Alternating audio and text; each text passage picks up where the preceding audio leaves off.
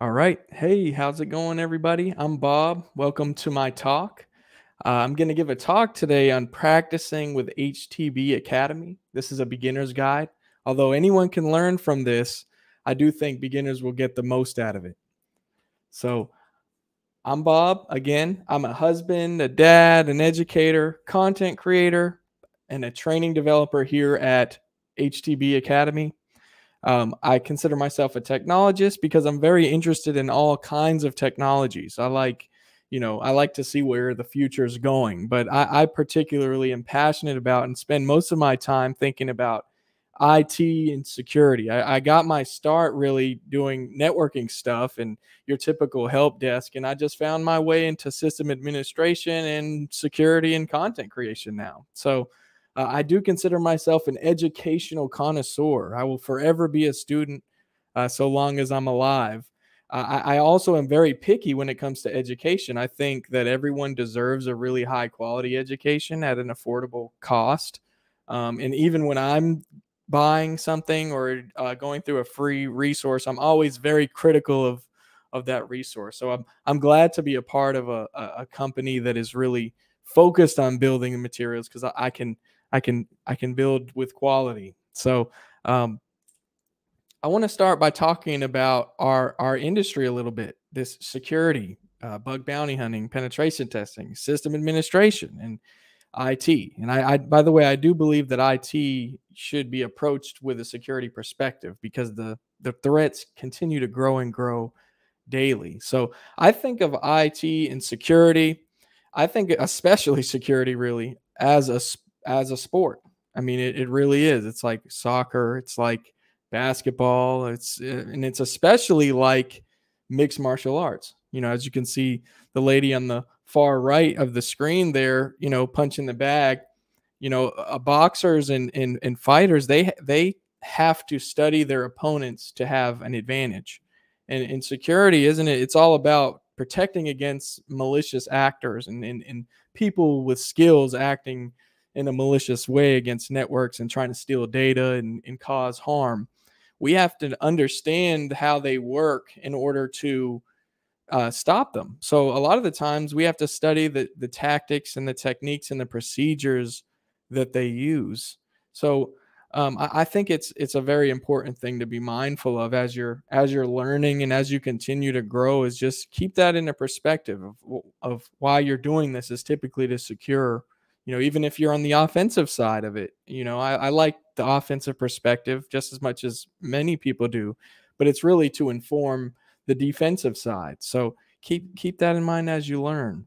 So I want to get hands on. I'm going to get straight into it and talk about the topic today and really specifically a tool that you can use to continue learning in a way that is a little bit different.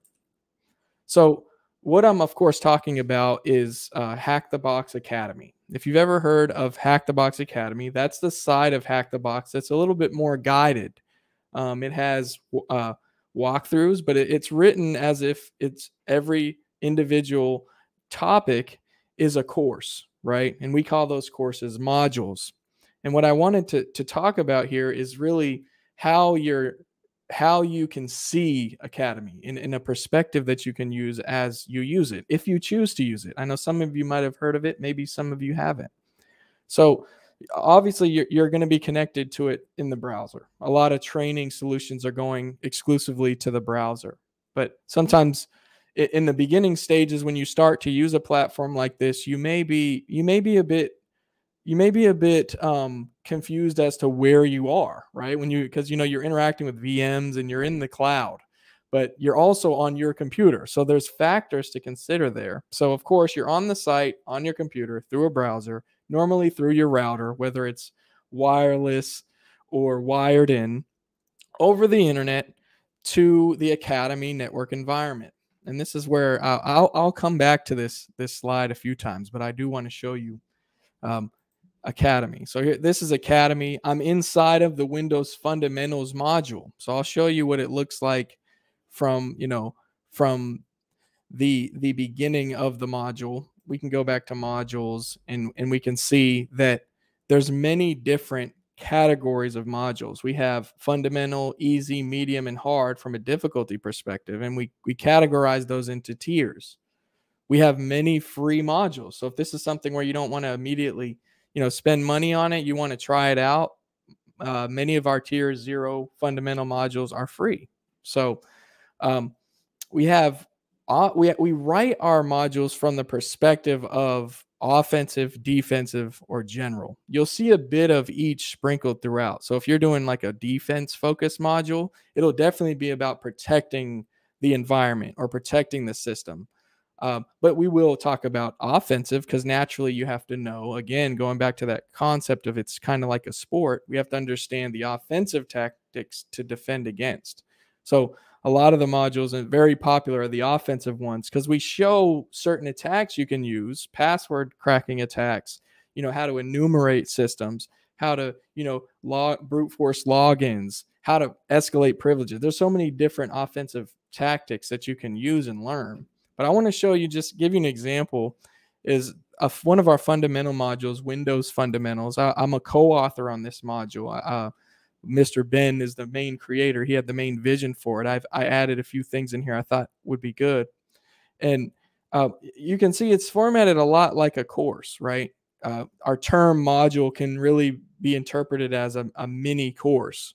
And every module is broken down into sections. And each section is like what we think is a small piece of the overall topic of what you need to know, for example, about Windows fundamentals. Like, what does it mean to know the fundamentals of Windows? And this is what we believe to be the very important concepts when it comes to first learning about Windows. But keep in mind, this talk isn't about Windows. It's more so about how you can use this platform to learn various topics. One of those topics can be Windows. So you enter in, you have to unlock the module. This one in particular is a module you can typically get for free, especially if you're new to the platform. You spend some cubes on it and you can unlock it and get in. So you'll have some cubes when you start off, even if you've never used it before. So I'm going to show you an example of how this would work. You can think of Academy as a book, but it's more than that. It's a book with labs built into it. So as you're reading these concepts and you're learning and you're figuring out, for example, how the Windows command line works when you're exploring directories, you're able to practice with this. And I'll show you the options that you have to practice with it.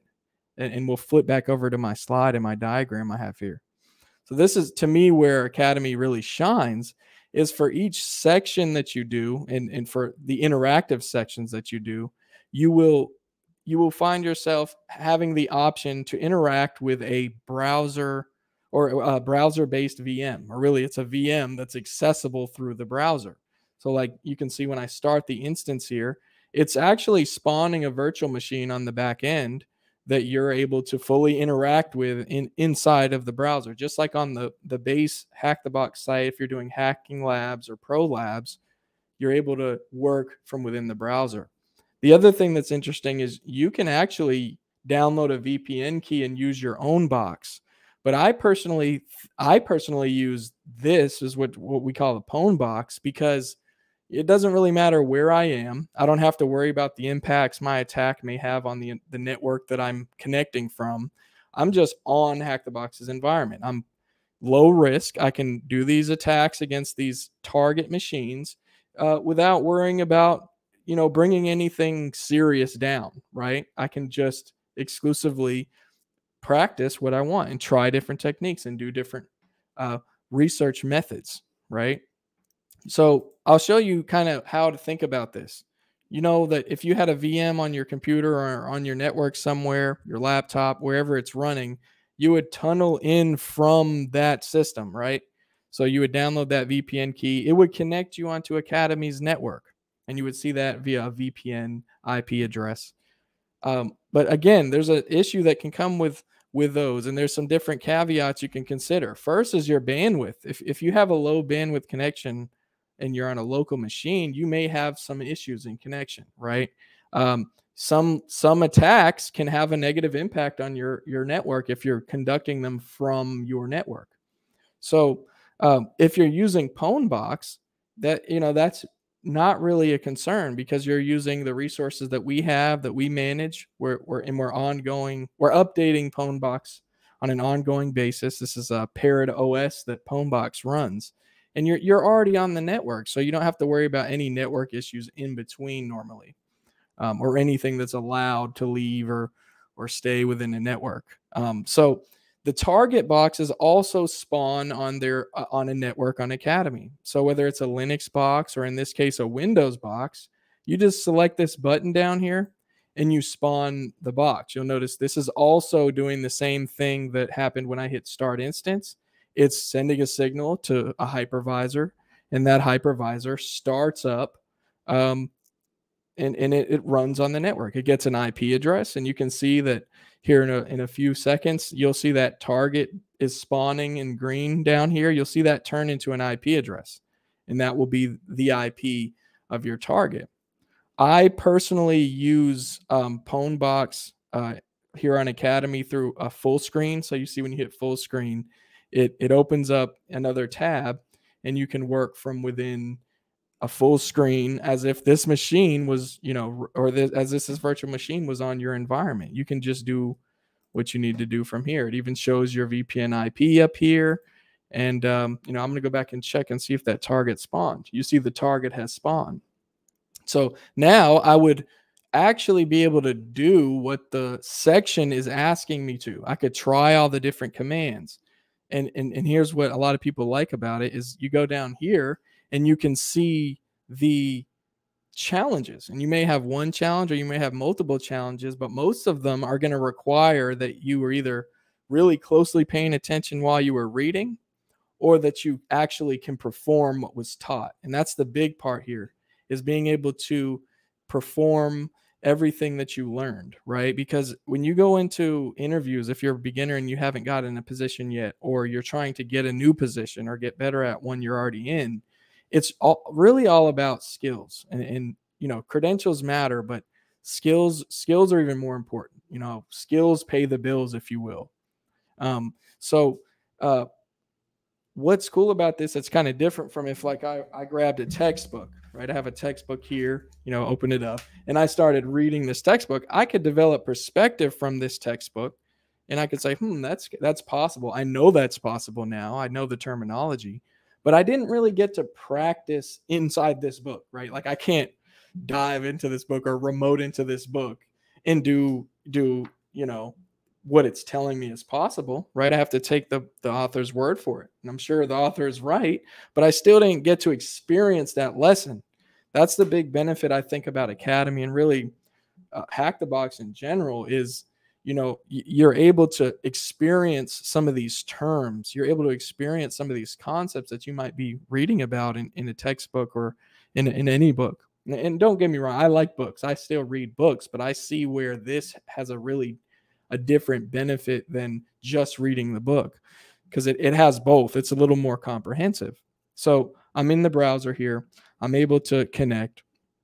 And for this particular lesson, you can launch a cheat sheet, which some books are literally written with just a whole book of commands, right? It's not a whole lot of teaching. It's like a bunch of commands, right? And that's not bad. Some people use that when they're out on an engagement, or they're doing things in their workday, to secure an environment, whether it's in the cloud or on a local network.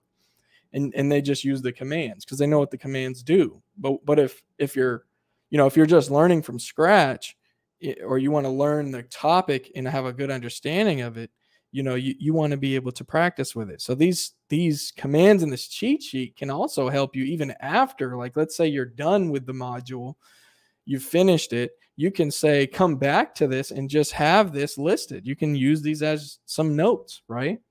So with this particular challenge, I know we've got to connect to the target, and we're going to use a command line based tool called xFreeRDP to use the remote desktop protocol to connect to the Windows box. So, here's another cool feature is like if you're copying and pasting commands into Pwnbox from your computer, you can use, or vice versa, you can use this clipboard option down here, And since I'm on Mac, it has a different way of managing memory. It's a security thing.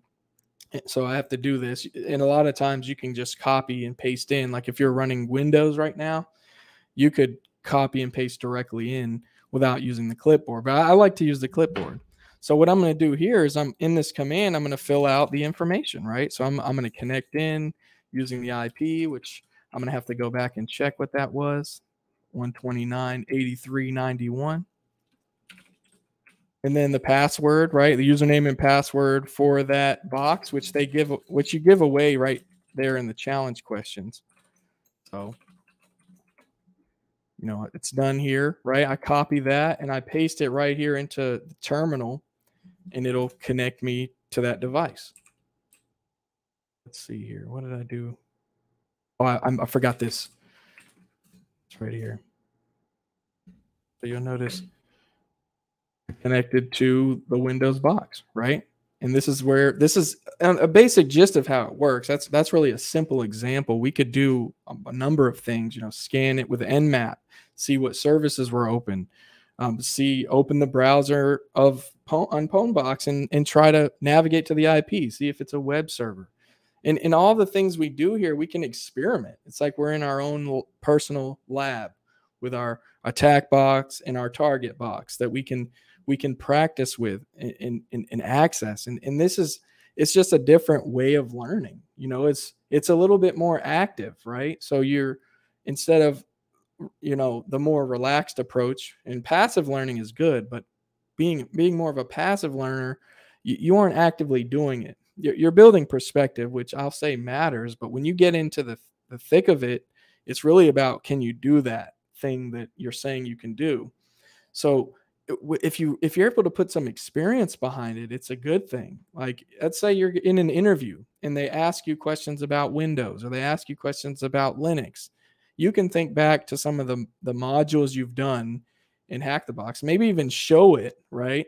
And say, these are some of the things I've done. I have experience within a lab environment working with Windows, or pen testing Windows, or doing file sharing in Windows, because we do a little bit of that here in this Windows fundamentals section. And that's like a core skill for a lot of not just security professionals, but also just your general IT professional who's doing help desk. You can get skills all the way from help desk to system administration, and you're experiencing those lessons. The real value to me is like the challenge that you're getting, and then of course an environment built around that challenge that can really help you excel and help you get a job, or help you excel within a job. Because we even have people who aren't just beginners. We have people who have been doing this for a while, telling us, for example, with this module, there was a system administrator, someone who had much experience doing administration of Windows systems, who went through this, and they said they learned some tips and tricks.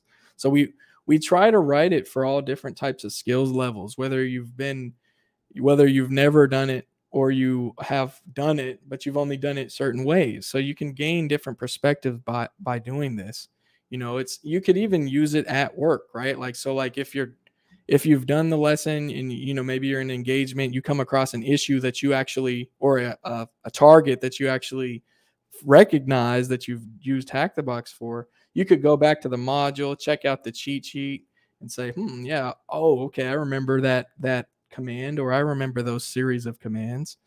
So I believe in the platform. Of course, I have a little bit of bias since I work here and I help to work on it. I truly believe that it can help you in a different way than the traditional approach, and you can combine it. So if you're in school, you can use this and school, because it's pretty fairly priced. I will say, when you're launching Pwnbox, that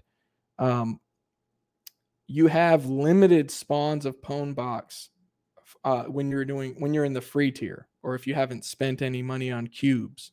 But you can just buy any amount of cubes, and it will give you unlimited spawns of Pwnbox. If you say, I absolutely don't ever want to get cubes, and you want to stay in those tier 0 modules, you can download that VPN key and connect. But again, I strongly recommend using Pwnbox.